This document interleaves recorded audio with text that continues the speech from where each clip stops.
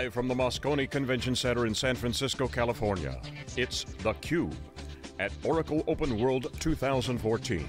Brought to you by headline sponsor Cisco Systems, with support from NetApp. And now, here are your hosts, Stu Miniman and Jeff Frick. Hi everyone, welcome back. You're watching theCUBE. We're at Oracle OpenWorld 2014. We've been here for 3 days of wall-to-wall coverage. We're here in day 3. We're excited to be here. It's a lot of buzz, a lot of energy, and actually our next guest is going to provide a little historical perspective. And I'm joined in this segment by my co-host.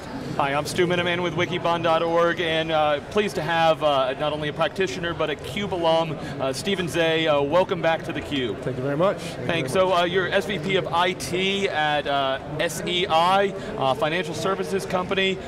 Tell us a little bit about it. It's been 2 years since last time we talked to you. For those of our audience that aren't familiar, what's your role? What does SEI do? Well, SEI is in the financial services space, and we provide technology and investment products to intermediaries, banks, and advisors around the world, primarily in the UK and the US. And we've been embarking for the past 10 years on a project of a very grand proportion for our firm to build a new platform to serve that set of constituents. And it's on all new technology, and it has global reach, and is intended to serve clients of all types and sizes around the world, as I mentioned. We spent well over $750 million on this platform, and it's been a venture we've started it since 2003. The linkage here is that we built this platform around the notion of serving clients and intermediaries in a global perspective, and the platform has to support different types and different sizes of firms. And we invoked the use of UCS as a journey off of the Spark platform a few years ago, and it has proven to create a great deal of value in our ability to support that constituency on this new platform. Yeah, so wow, you started this in 2003, that predates CiscoUCS, it predates all our cloud discussion. Right. Flash was something that hadn't made its way back in the enterprise. Right. So can you walk us through a little bit, what were you facing, and how do you build a platform that can grow with some of these new technology adoptions? All right, probably the most practical case we have is in the UK, we have clients who use our platform, but also consume securities, investment products from around the world, including the US. So although this is a brand new platform, it still has a batch element to it, and that batch element, since it depends on US pricing as well as European pricing, the window to run that process is much more narrow for our UK clients than for our US clients. And we were challenged a couple, 3 years ago with doing something beyond just a development agenda to optimize the batch runtime of those jobs that support those clients. And we ran into the classic scenario of the constraint of I/O versus CPU. And we did some things on the I/O side and needed to scale more on the CPU side, and we were on the Spark platform. And we, again, looked at UCS as a way to dramatically improve our price performance, migrating from Spark to x86, and it provided a huge boost, and now we've created a bottleneck on the I/O side, which, as we talked before the show, is a classic conundrum that all of us have struggled with for the past 40 years. Yeah, Stephen, you always say you can never eliminate bottlenecks, you just move them to another part of the system. Correct. There's always got to be some part of the system. So how do you go through that architectural decision point as to where the resources get fit and where it makes sense to make change? You sound like a true performance practitioner yourself, so I'm sure you realize that it's not a perfect science, right? You just try to move that bottleneck and continue to move up that scale, and the UCS side has allowed us to really go forward from a performance on the CPU side. Now we're beginning to look at data and memory techniques on the I/O side, a lot of the engineered appliance from Oracle and from EMC to sort of begin to strike that balance again beyond where we are now. Our constraint is, we're I/O constrained with a CPU infrastructure now that runs 30–40%. So we've got some work to do on the I/O side.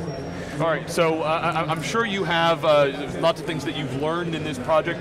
Where do you still see the vendors needing to do some work to help move things forward for you? Well, I think, and I think this platform is very helpful, and I think what's going on in the engineered appliance space is very similar, is sort of a throwback to the 70s, where a firm brings together all the components so that you're not creating one-off permutations of an infrastructure on your own.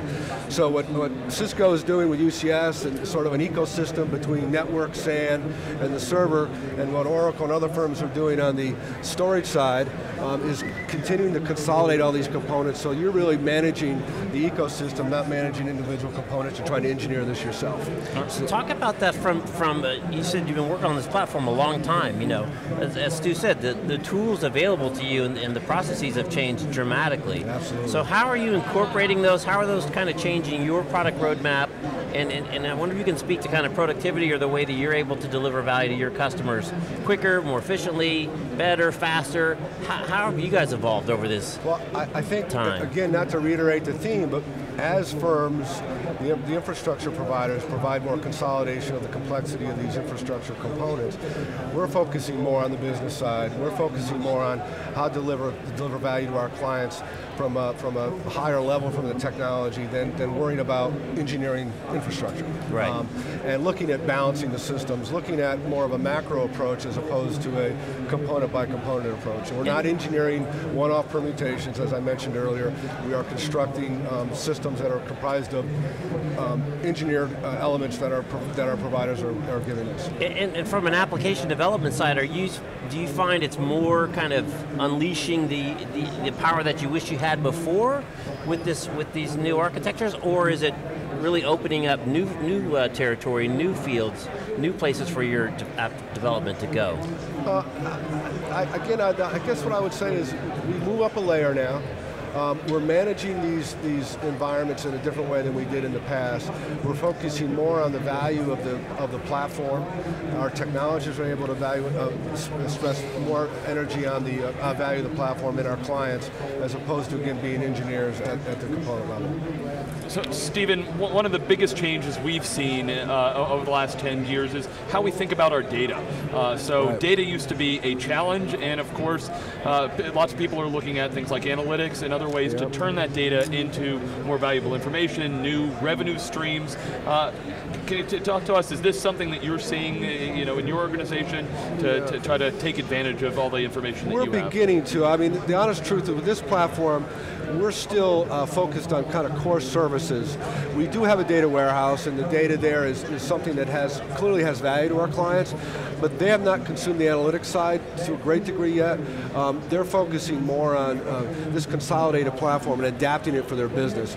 In our industry, there's a lot of regional providers. There's not too many providers that provide a true global capability, and the one thing that we stress is we have a global platform that you can use for any region, anywhere in the world, and the consolidation that they're able to do around books of businesses on a single unified platform is really where they're spending a lot of their energy. They're not really exploiting the data yet, and we anticipate that they will, but they're not exploiting the data from an analytics perspective yet.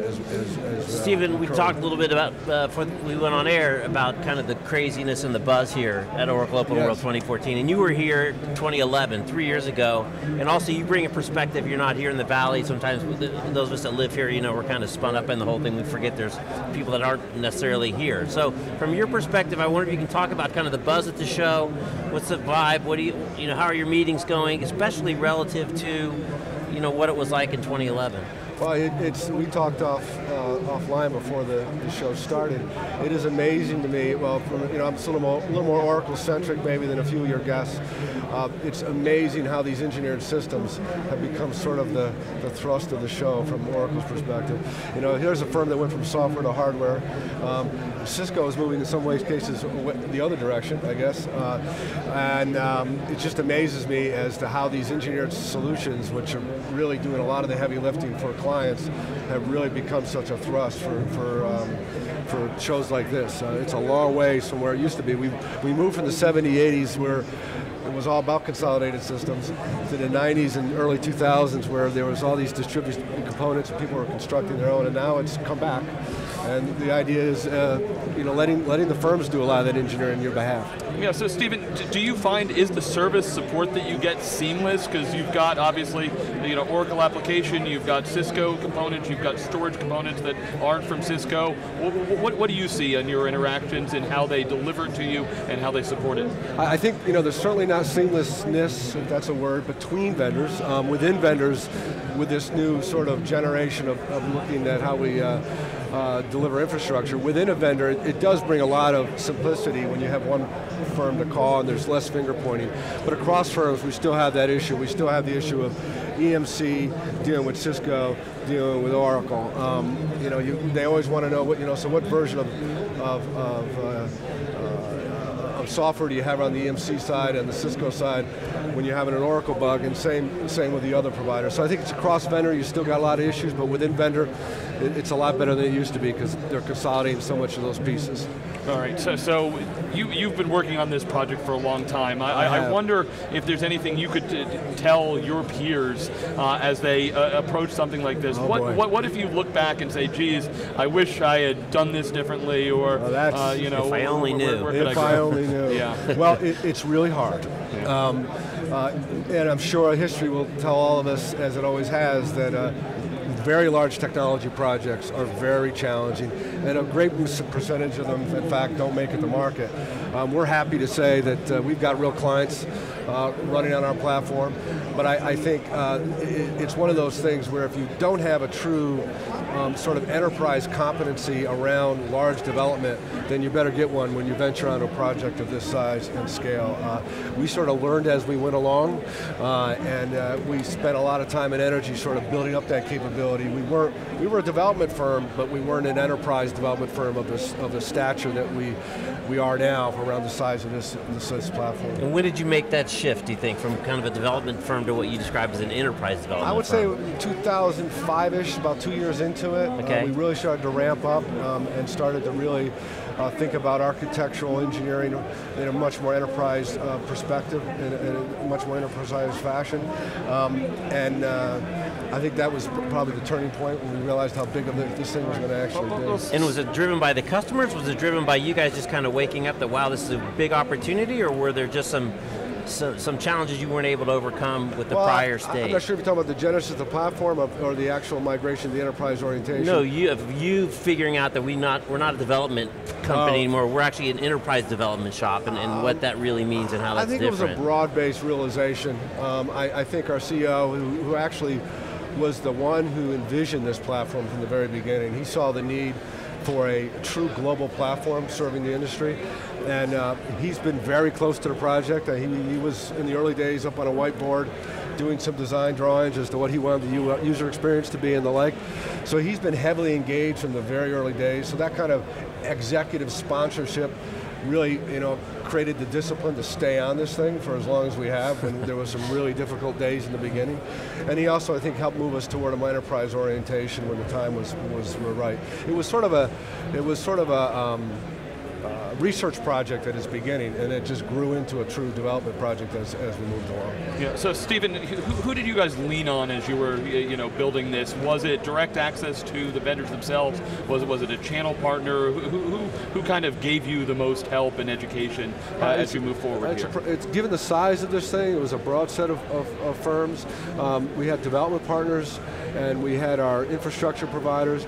I think we leaned on many providers to get us to where we are today. This thing is you talk about ecosystem, it's a village. It's a village of infrastructure, it's a village of application software, it's a whole set of organizations within our firm to deliver and support the platform.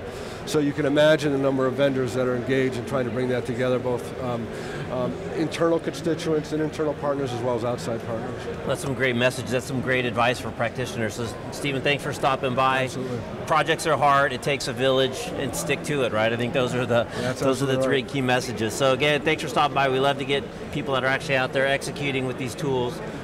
We're watching theCUBE, you're watching theCUBE. We're here on the floor at Oracle OpenWorld 2014. We're actually in the Cisco booth.